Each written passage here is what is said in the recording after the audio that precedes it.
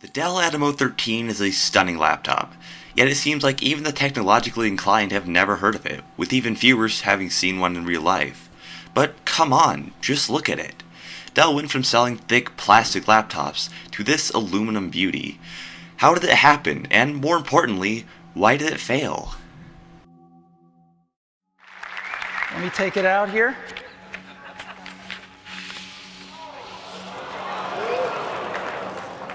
This is the new MacBook Air, and you can get a feel for how thin it is.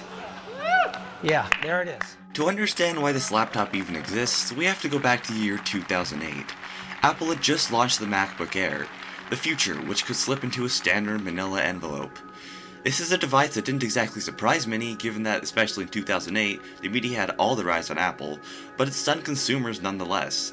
At just shy of 3/4 of an inch thick, it shattered the previous thin laptop record holder, the Toshiba R200 from 2005. This, unsurprisingly, caught almost all major computer manufacturers off guard, including Dell. As consumers bought the MacBook Air, the need for a thin and light laptop shot up in demand, even before the term Ultrabook was even coined. So this brings us back to the Adamo. Adamo translated from Latin means to fall in love with, which Dell definitely hoped consumers would. It was essentially their response to the MacBook Air, and in fact was thinner than it in the end. But despite its ultra-thin profiles, there's a lot more to know about how this laptop came to be. Starting with a slight tangent though, while researching, I initially assumed that the Adamo had a fairly standard development cycle, until I came across this concept render by one Nicholas Denhez, allegedly from September 2007, months before the MacBook Air launched, which I found incredible. As for if this really was a backburner idea that Dell truly had or not is another question, but nonetheless it's strikingly similar to the Adamo that eventually came to fruition and certainly does make you wonder. Back to the actual product though, like with any crazy new tech product, there were leaks and rumors spreading in the tech world months before it launched. A post from the now defunct luxury goods publication Uptown Life referenced the Dell Adamo's early September 18, 2008, which caught the attention of a handful of technology writers. It was played up as something pretty awesome and people were curious, and allegedly when Ashley Vance for the New York Times asked Dell's vice president of consumer sales about the Adamo, all she got was a gaping expression as she looked away. It was body language that suggested something pretty substantial was coming. Rumors spread that it would be even thinner than the MacBook Air and potentially up to $400 cheaper, foreshadowing withholding. When interviewed, the company said close to nothing about the product itself, except for a cryptic message from Dell spokesman Bob Kaufman which read, "I think we need to get some more iconic products out there so people associate Dell's brand with other things, hinting at thinness." More confirmation came in the form of a cached version of Dell's website with accessories for this mysterious Adamo computer. Speculation didn't have to wait long though, because at CES 2009, the final Adamo design was shown at a press event. However, only a brief preview of it was shown compared to the attention they gave to their other products, disappointing the press. In fact, it may not have even been a working unit, given that they didn't open it up all the way nor turn it on. I wouldn't know for sure though, because I was only able to find one picture from CES that year with the laptop actually on. Despite that though, pre-launch reception was mostly positive, and with the way Dell was describing this computer, techies were fairly excited. There were a couple of delays related to Foxconn not ramping up production at first, but on March 17, 2009, the finalized model launched. It only caused initial waves, which may suggest poor marketing, but despite what people would have you believe, Dell definitely did market this thing, making it the front page of the Dell website for some time and even making a custom webpage for ordering it. When it launched though, it was unfortunately in the middle of an economic recession, and some people definitely noticed that. And you can kind of imagine that Dell wishes that they had a time machine right now, because between the cheap netbooks and the collapsing portfolios, this is the laptop that just kind of screams, "I just got my bonus check from AIG." It's really pretty though. The marketing of this thing was just insane too. Dell all of a sudden wanted to pretend that they're a luxury brand and got incredibly cocky and prestigious if you ask me. Josh Furlinger from ComputerWorld.com writes that, "The Adamo by Dell website is hands down the most hilarious marketing effort I've ever seen. With fashion models in ridiculously unpractical clothing, toting around the aforementioned shiny, underpowered laptop while ultra cool music plays in the background." This is one of the greater stabs given to the Adamo's marketing, but it had a point nonetheless. The Adamo was really trying to be something it ultimately wasn't, and you don't need me to tell you so. The original advertisements are still up on YouTube. Take a gander.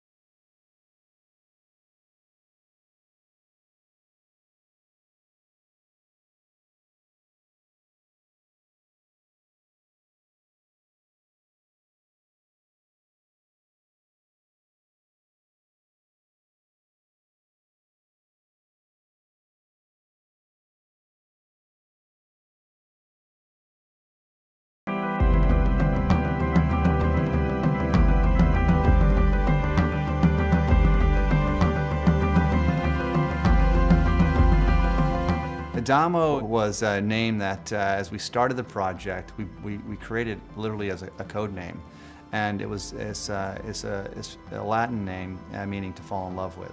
And the goal of the project was to deliver a product that people would love.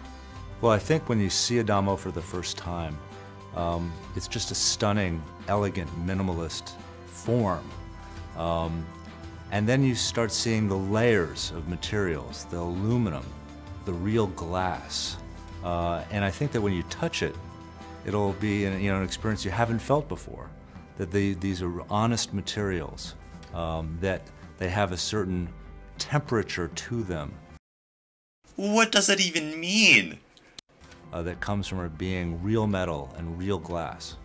We managed to find some way to sculpt the key, so every keycap are a little bit scalloped and make the typing very comfortable. More on the hardware later, by the way, but this keyboard is awful. Also, there's no compromise around connectors, so even though you have a very thin product, the user has the ability to stay connected either through landline or wireless, and have enough ports to really be productive. Compare this to the MacBook Air. It's also a high-end luxury product, but it doesn't feel as verbose. Despite this though, Dell still delivered a beautiful device. It won several design awards, and even beating the MacBook Air of that time in the eyes of some people. What didn't sit so well with consumers though was the nearly $2,000 you'd be coughing up for a base model Adamo in 2009, which is over $2,500 in today's dollars. Keep in mind that you could get a base model MacBook Air at that time for well under that, and from a company that was already reputable in creating great luxury products. This was without mentioning how half-baked its execution was in comparison to the MacBook Air. The Air lasted longer on a charge, had a brighter screen, came with dedicated graphics if you wanted them, and was just built better. This isn't to say that the Adamo was built poorly, but these little things like the small gaps in the aluminum and the fingerprint magnet plastic strip on the top of the keyboard would definitely make this laptop degrade, while the more uniformly designed MacBook Air didn't have these problems. When it came down to it, if you were spending almost $2,000 or more on a laptop, the MacBook Air was just better. This isn't the full story of the Adamo though. Later on in 2009, Dell slashed the price of the Adamo to only $999, actually making it pretty competitive. However, by the end of 2010, it was too late, and other companies had already developed their own thin and light laptops, not to mention the netbooks of the time that were eating into the ultra-portable PC market. At that point, the price was yet again slashed to $799 in early 2011, and I imagine Dell started losing money selling these things because they were very expensive to manufacture, with the aluminum chassis, for example, costing nearly $600 to machine on its own. Interestingly though, according to XPS lead marketer Donnie Oliphant, this wasn't even purely because of material choices, but because of our ineptitude in regards to design. Prototype designs were handled in a really weird way, with the design team asking for computers' parts to be shoved into an already designed chassis, making for an unideal workflow.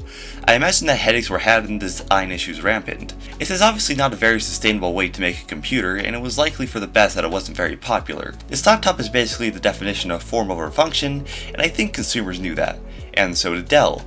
So Dell actually took that one step further in 2010 and created the Adamo XPS, a laptop that was only 0.39 inches thick, barely enough space to cram a USB-A port into the chassis. This laptop was even more so not meant for utility. It had a really weird keyboard design, awful battery life, and performance that put it behind laptops from a good 4 years ago, even then. The only thing that was kinda cool is that they managed to somehow fit upgradable RAM to the computer, no idea how. Nonetheless, this is exactly what I call an experimental laptop design. The regular Adamo looks like a normal laptop for the most part, but Dell really doubled down on making it as thin as possible and nothing else here. Oh, Doctor, what do you think of this new Dell? Alright, this is the Dell Adamo, and we can't figure out how to open it. We just opened it a second ago. There's no buttons, no latches. It's super thin, it looks super cool, and as soon as we get to open it, we will show you how it works. Okay, so we just look like idiots for the first 3 minutes trying to open this, but apparently it's a heat-sensitive strip, so you just wipe your finger across, and it opens, and you see the little LEDs light up. This is the dumbest product ever made by a human being. It's horrible. This is sad. And if you think that's crazy, apparently early prototypes for the Adamo XPS included the touchscreen and the trackpad and a zero-profile touch-sensitive keyboard. Also, the regular Adamo may be rare, but the Adamo XPS is even rarer as far as I know. And I only came across my regular Adamo by chance. This one popped up on eBay after literal months and months of not seeing any units online. What I found really strange though is that despite that, replacement parts for the Adamo are everywhere. I found several listings for replacement batteries, keyboards, casings, and even motherboards. I noticed, however, that I couldn't find any replacement screens or replacement SSDs, for example, and digging through a few Dell forum posts, I think I can piece together what happened. These laptops were probably destined for e-waste since they left the factory, if you ask me. There seems to be so many examples of the SSDs failing and the screens developing weird bubble defects that I can imagine people not wanting to pay the $300 or more price for the replacement parts. Unfortunately, like a lot of Adamos I've seen, they develop air bubbles behind the glass in front of the display, but it's still usable. This is further supported by the poor performance of these machines, non-upgradability, and nearly impossible user serviceability. I mean, think about it, rich people were buying these, not just the tech inclined. If you bought a $2,000 laptop, you'd probably hope it would last you a while, but if you're constantly having to get it repaired, you probably wouldn't want to keep that laptop, which is what I think explains the lack of working units, yet the availability of replacement parts, but also the lack of certain replacement parts. So yes, it's very likely that combined with the low sales of this laptop in the first place, it shouldn't be surprising to see that it's so rare. With that though, the ending story of the Adamo is rather blunt.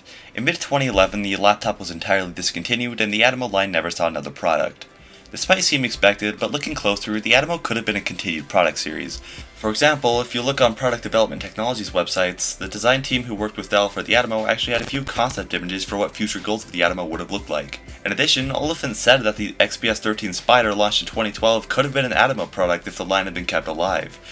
This isn't much of a stretch too, because if you look at the 2012 XPS 13, it shares a lot of the same design language that the original Adamo had, and even has the same keyboard font.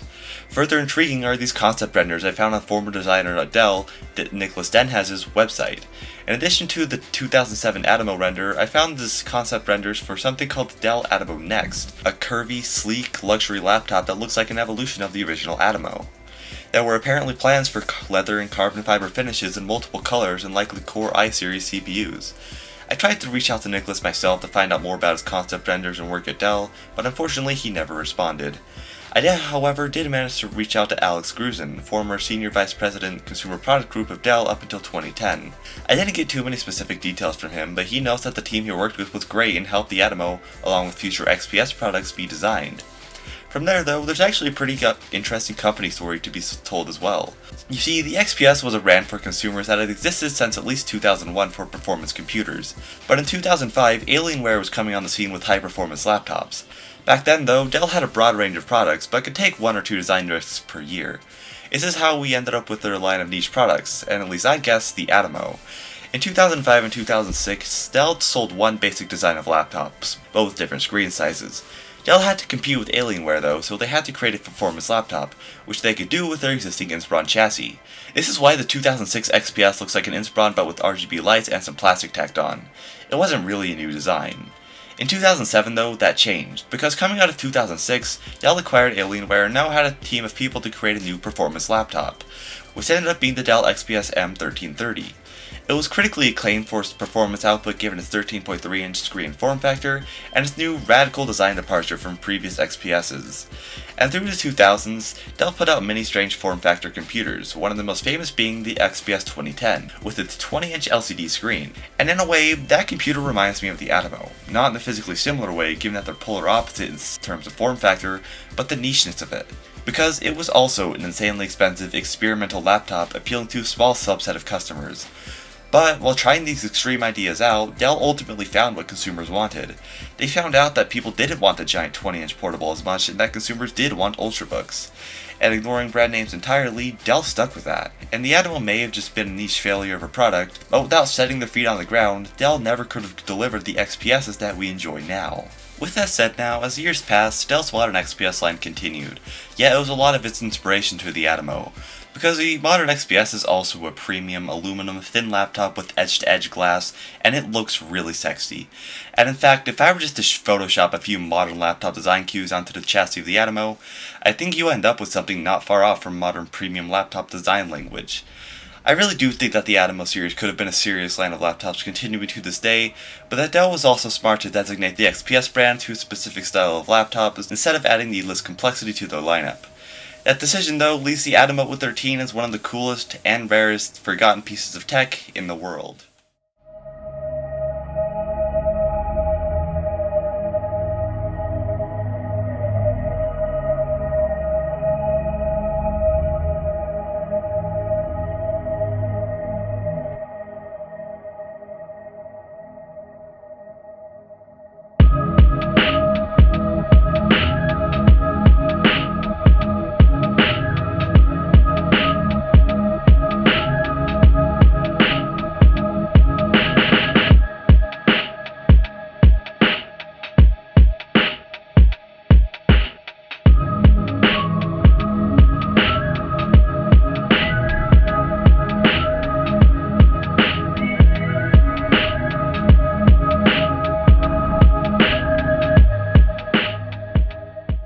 So, what's it like to actually use an Adamo 13 in 2021? In one word, slow. I don't actually have Windows 7 installed in here because honestly I didn't feel like it, but I do have Cloud Ready, which is basically Chrome OS, which is Linux based. Even so, it's unbearably slow. Slower than some of the actual first Chromebooks, honestly. And the 2GB of RAM is not helping matters at all.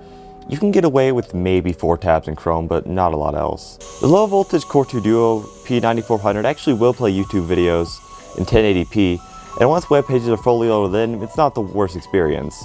But you're waiting so much on this computer to actually do whatever the heck you asked it to do.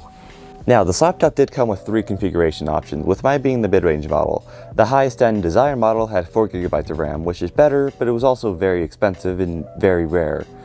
Also, this may be a very thin laptop, but judging by the wear on this black finish and the scratches on the back plastic layer, you probably wouldn't actually want to be taking this laptop anywhere if you actually remotely cared about aesthetics. This piece of glass on the back of my unit is actually cracked and the black finish is worn around the edges of my Adamo.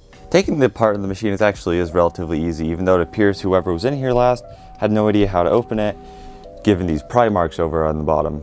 You undo a few metal latches with something like a screwdriver and the bottom literally just lifts out. Although you do have to disconnect the battery cable first. Also, I wasn't kidding about this battery literally being glued to the bottom of the laptop. This laptop is like, super thin, it has a super thin battery, and the battery is part of the bottom. I don't know why.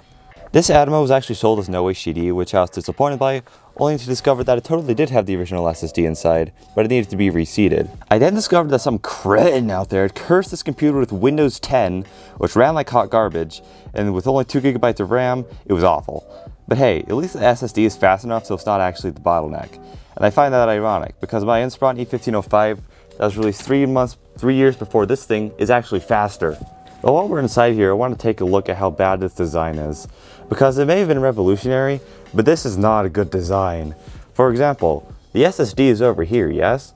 And there is a giant cable with a connector going all the way across here to this board, which goes through all this circuitry. And there's another gigantic flux cable going to this. That's like 6 points of failure for the SSD.